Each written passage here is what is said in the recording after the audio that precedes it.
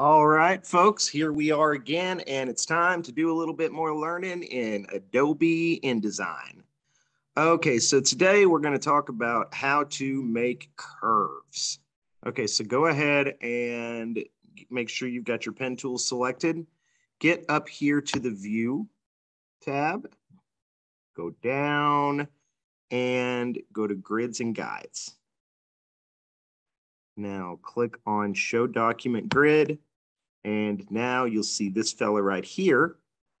And next thing you want to do is just pick yourself out a place to drop your first anchor point. So we're going to start right here, middle of the left side, and I think I'll have it come out to,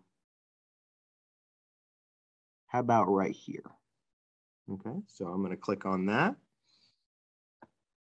And if I just let go of it, we're just going to get that straight line. However, if I click here and then keep holding down on the left button on the mouse pad, then I can drag this out, and this arm I've got is going to help me determine the curve of that line. So how about I set it right about there, and now I'm going to let go, and now I've got my curve.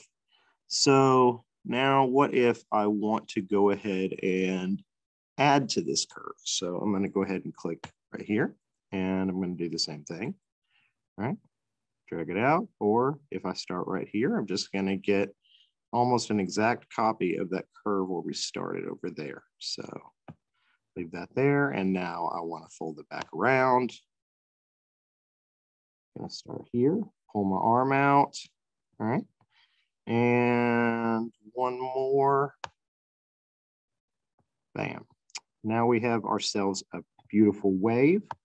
I'm just going to go ahead and go over to my arrow here in the top left, click that, click off of it, and aren't we looking pretty?